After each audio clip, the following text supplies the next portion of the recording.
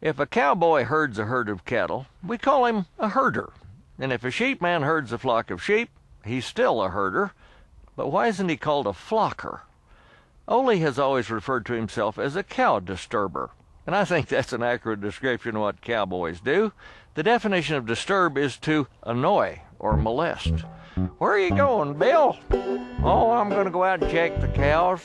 Which really means I'm going to ride into the bunch, get them all up, turn them around, and generally annoy and disturb them. Now, I grant there are occasions when we have certain definite tasks in mind, like, I'm going to bring in that cow with the arrow in her side.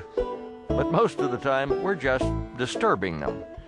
If we're honest with ourselves, our language would be more forthright.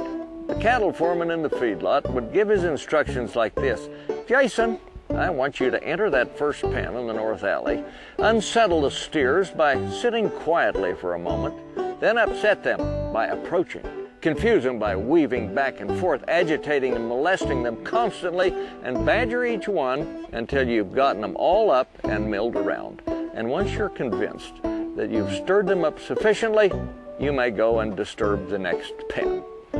Or the cowman might say to his wife, Darling, I'm at the board meeting, and I'd like you to torment that heifer we got in the barn lot, every 20 minutes. She's trying to calve. Peek over the fence and disturb her, shine the light in her eyes to break her concentration, worry her as often as needed, and when I get back, I'll slip in and frighten her into calving.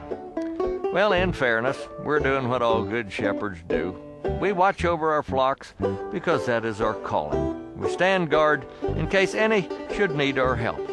But if truth in labeling is ever applied to our job descriptions, we'll have to be more specific about what we do.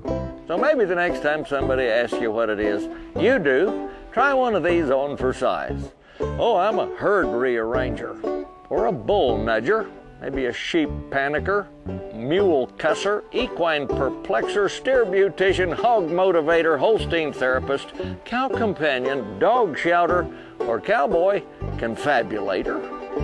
That would be me. And I'm Baxter Black from out there.